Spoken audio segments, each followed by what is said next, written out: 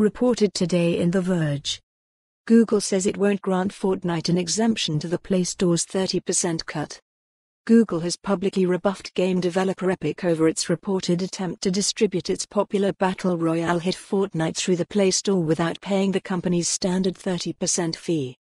In a statement to The Verge, Google says the Android platform is dependent on the existing Play Store terms because that is how the company is able to reinvest in its platform to help it grow and to provide ample security measures.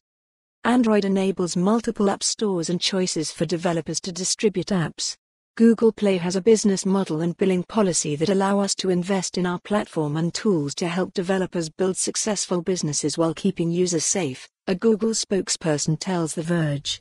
We welcome any developer that recognizes the value of Google Play and expect them to participate under the same terms as other developers.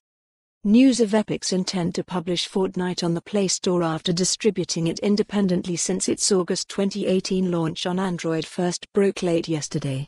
9 to 5 Google reported that Epic was planning to submit the game and ask for a special exemption that would allow it to bypass the 30% cut on all in-app transactions.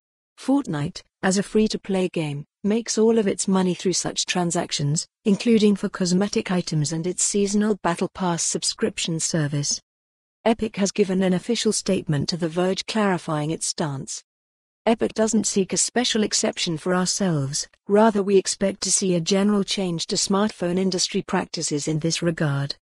We have asked that Google not enforce its publicly stated expectation that products distributed through Google Play use Google's payment service for an app purchase. We believe this form of tying of a mandatory payment service with a 30% fee is illegal in the case of a distribution platform with over 50% market share.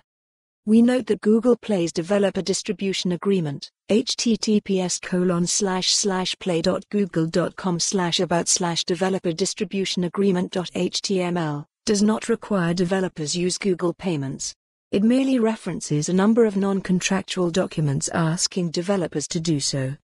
Further, Epic operates a major PC storefront and payment service and we do not force developers using our store to use our payment ecosystem. Google doesn't appear to agree.